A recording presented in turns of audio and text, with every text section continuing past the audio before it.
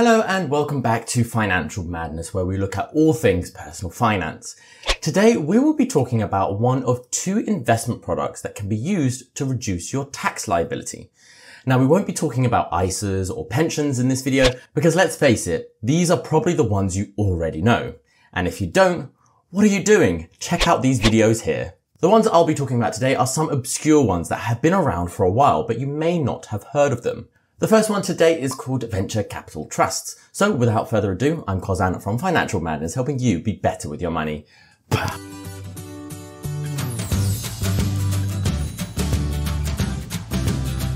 So venture capital trusts, or VCTs, were introduced in the UK in 1995, and they were designed to help small businesses and startups get investments from investors, as investing in startups and small businesses is risky.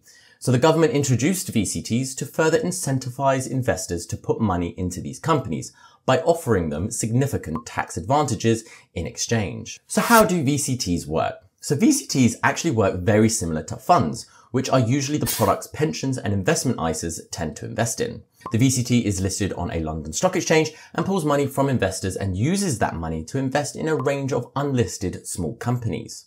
This means when you invest in a VCT, you are investing in a basket that holds several shares in various small companies. So there are diversification benefits that come with this type of product, as you're not putting all of your eggs in one basket. Some companies in a VCT will do well and some won't do so well, but overall you are hoping that the group majority will see you achieve a good return on your investment. But obviously this is not guaranteed. As a fun fact, Zoopla, Grace and Depop are some previous VCT companies that you may have heard of and have succeeded in becoming household names. And a not so fun fact is that more than 90% of you who watch my videos aren't even subscribed. So please fix that. Pretty please. Now there is a criteria for companies to be part of a VCT, and that depends on a company size. It must have assets of 15 minutes or less, its age, 7 years old or less, and how many people it employs. But it is worth saying that there are exceptions to some of these rules. Now, investing in a VCT is risky given the nature of these businesses, but here are some tax incentives that you get for investing in one. So number one is that you can claim up to 30% income tax relief of up to £200,000 per tax year. Let's focus on this point in a bit more detail just to give it some extra clarity. Let's say a person earns 55k a year from their main job. So that puts them in the higher rate band at a 40% tax rate, and they would be subject to paying around £9,432 in income tax for that year. Now let's say that they decide to invest £10,000 in a VCT. They can claim up to 30% of their investment as a tax relief. 30% of £10,000 is £3,000, which means they reduce their income tax bill from £9,432 to £6,432. Now this is a great saving, and it's almost fair to say that when you invest in a VCT, you initially achieve a 30% return on your investment, as that tax relief you obtain will mean more money will be sent to your bank account rather than to HMRC. Now, obviously, depending on the performance of the VCT and its fees, that true return will vary and can be negative as well as positive, but it is a fair point to consider nonetheless. Now, there are exceptions because remember, it is up to 30% tax relief. So when can you not go up to this amount? Well, the first scenario is that it's very dependent on your tax band. If your income tax rate is below 30%, then you will be limited to that amount instead. So if you were a basic rate tax holder at 20%, you would be limited to claiming tax relief at 20% rather than 30%. If you earn less than the personal allowance, then you don't get any tax relief at all. And the second scenario depends on your income tax bill as well. So let's say in my previous example where we earned 55k per year and our income tax wasn't actually £9,432, but £2,500 instead, just for argument's sake. So that means that the income tax relief on our VCT would be more than our tax liability that we pay, and this obviously isn't going to be allowed. So we would be restricted to 25% tax relief as we are bound by this £2,500 income tax bill as a limit. Moving on to the second tax benefit, and that is when you have ordinary shares in a VCT, any dividend earned by that VCT is not subject to any dividend tax whatsoever. For most cases, VCTs offer ordinary and preference shares. Now these tax benefits only come into play if you hold ordinary shares and not preference shares. The key difference between these two is that preference shares get first dibs on a dividend payout, and if the company goes bust, they also get first dibs on the capital distribution of that company compared to someone who only has ordinary shares. And lastly, when you want to sell your VCT and you do indeed make a profit, any capital gains you make on ordinary shares will not be subject to capital gains tax either. Again, just like the dividend tax advantage, you need to be holding ordinary shares rather than preferred shares.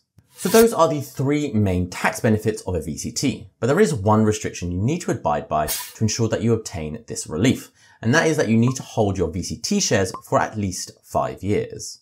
The 5-year period is counted from the date the shares were acquired. Selling your shares less than 5 years in can mean the following. Number one, loss of income tax relief and the potential for recapture of tax relief as well. So because you can claim tax relief during the same year your investments were made, which does mean you can quickly see the benefits of the tax relief before the 5-year mark. So if you do end up selling within those 5 years, not only do you lose the right to tax relief in that tax year, but HMRC does have the authority to recapture any tax relief you previously claimed, and they do this by adding it to your taxable income.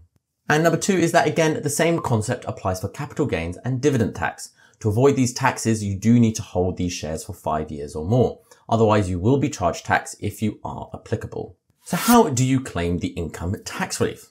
According to the government website, you should claim income tax relief in your self-assessment tax return for that tax year in which your shares were issued. Now, I am actually in the process of making a video on self-assessments and how to fill it in, which, when ready, will be linked here.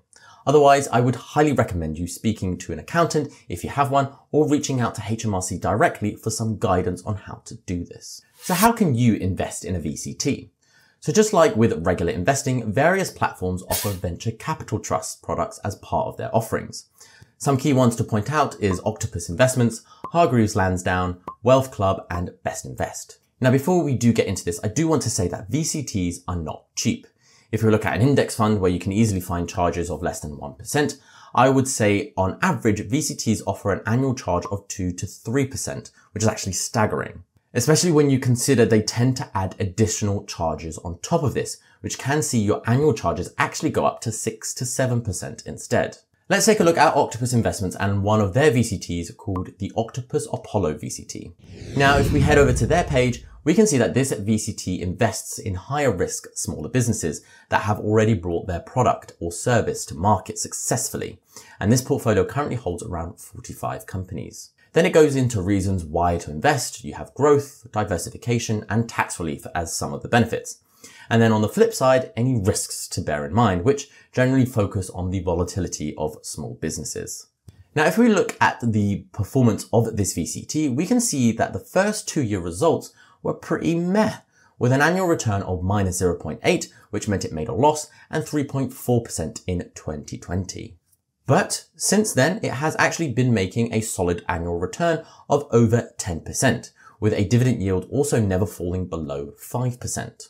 Now, looking at the fees, these are extremely expensive, like I said earlier. This one, you're looking at around 7.5%, plus the occasional performance fee of 20% if your investment is doing particularly well, which is just crazy to me. So this moves me on to my last thought, which I also touched on earlier. Is it worth it? Now, if your VCT doesn't do particularly well or the fees are too high, the 30% income tax relief you get from investing in a VCT becomes your default gain or growth in that sense. So even with a poor performance or expensive fees, you do have a buffer of protection before you actually go into the red. But again, every individual's tax situation will be different, so work out for yourself how risky of an investment this opportunity is for you. Because what we don't want to be doing is choosing an investment purely because of the tax advantages it offers us. We need to be smart and understand all the aspects of a VCT and then make an informed decision from there. Cool, so that is it for this week's video. Next week, I will be speaking about a different tax investment product for you to sink your teeth into. But until then, let me know if you do have any questions down below and like and subscribe. See you later. Bye.